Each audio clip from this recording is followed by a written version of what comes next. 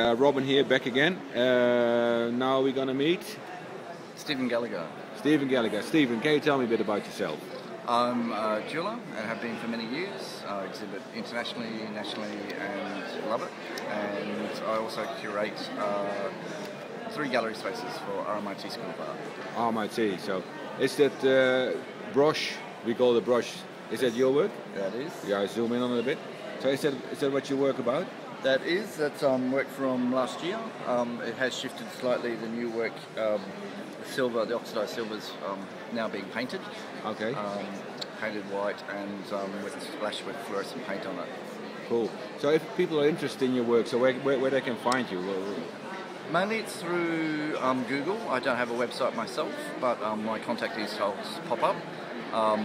And mainly I exhibit through international and national exhibitions. So you got a show coming up soon, I just heard? I have. I'm in the Lovelace International Lace Award at the Powerhouse Museum in Sydney. Powerhouse Museum? And I'm one of 130 finalists for prize money.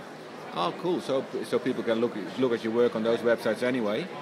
So, and can they contact you by email? They can, and the best way to do that is via Stephen Gallagher, so that's STPHEN GALLAGHER at iprimus.com.au.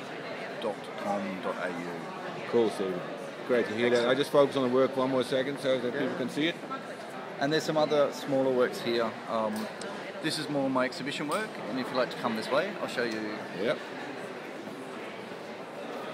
So this work is more of my retail work that I do. So it's a lot simpler. Right, so my work's about hiding the precious. So all the silver and gold elements are discoloured, and then I use materials that can be found in a hardware store. So this is silicon, and make it to look like textiles. And then I use South Sea pearls and dye them to look like plastic.